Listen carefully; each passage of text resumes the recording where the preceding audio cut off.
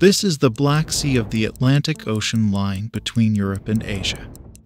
Bulgaria, Georgia, Romania, Russia, Turkey, and Ukraine share the Black Sea coast. The Black Sea is an essential year-round transportation artery for the trade of energy, steel, and agricultural products at the crossroads of Europe and Asia, is suddenly drawing the world's attention as the conflict in Ukraine unfolds.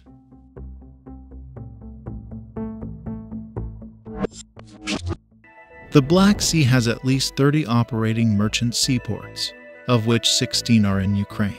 The most important Ukrainian ports are those of Odessa, Ilyashevsk, and Yuzhny, all situated in the northwestern part of the Black Sea. These three ports alone totally account for 56.6% of the entire cargo turnover in Ukrainian merchant seaports, and 38.28% of cargo handling in all ports and terminals of the country. ArcelorMittal and Metinvest are two of the major steel plants located near these ports. Ukraine's steel accounts for roughly 1/10 of Europe's imports. Metinvest BV is a key producer in Ukraine, with facilities in the country's industrial heartland in the east.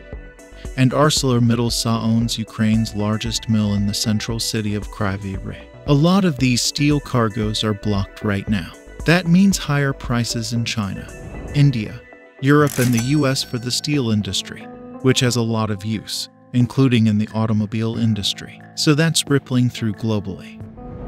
Ukraine and Russia account for more than a quarter of global wheat exports, nearly a fifth of the corn trade, and the bulk of sunflower oil. Ukraine's southwestern ports of Odessa, Pivdeny, Mykolaiv, and Chornomorsk handle almost 80% of its grain exports. Shipments are now coming to a halt, with Ukrainian ports closed and Russian grain deals on hold. Shipping from the Sea of Azov has been suspended, stranding more than 150 vessels. The two countries have about 13.5 million tons of wheat and 16 million tons of corn left to ship. This means that the global price of food will increase, but especially in Egypt, Turkey, and Syria, which are major buyers of Russian grain. But the world is more concerned about crude oil. Russia and Georgia are two major oil terminals on the eastern coast of the Black Sea that export crude oil. The majority of the crude at risk from break-in shipments from these facilities does not originate in Russia, but rather in Kazakhstan via the CPC terminal pipeline, which is located just to the north of the Russian port of Novorossiysk and handles approximately 1.3 million barrels of crude delivered by pipeline from Kazakhstan. Any disruption to tanker traffic in the Black Sea impacts Kazakhstan's exporters and foreign companies that own a major share of Kazakh oil grades. This table shows foreign ownership in major Kazakh oil grades shipped through the CPC pipeline. And Chevron, Exxon, and Shell have a greater share. Supsa, further south in Georgia, is the end point of a pipeline carrying crude from Azerbaijan.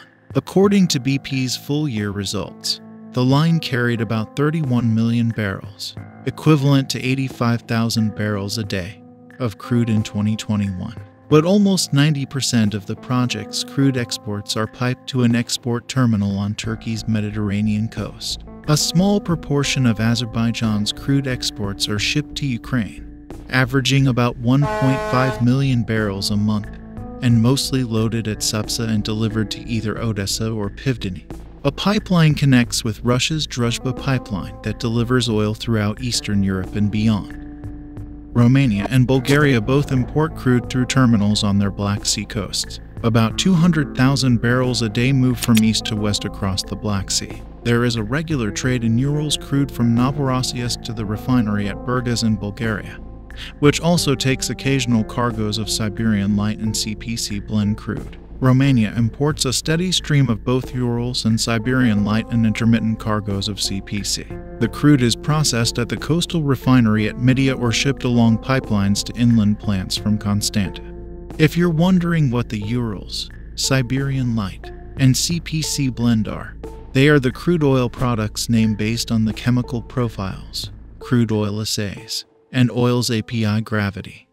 So, this conflict is impacting two of the world's largest economies that are deeply interconnected with the rest of the world for energy. Raw materials like wheat, crude, and the steel industry. And so, these vessels being blocked, not only the numbers but also the type of goods they were supposed to carry means the impact on consumers in Europe and the US is almost direct. Russian oil now goes to China. So economically, China is kind of the winner. It's going to buy discounted oil from Russia, while Europe and the US have fewer options because obviously, they're refusing to buy Russian oil. So, supply will increase from the US or the European North Sea to replace Russian oil. So a lot of rebalancing is going to happen in some way naturally, but it's going to be costly.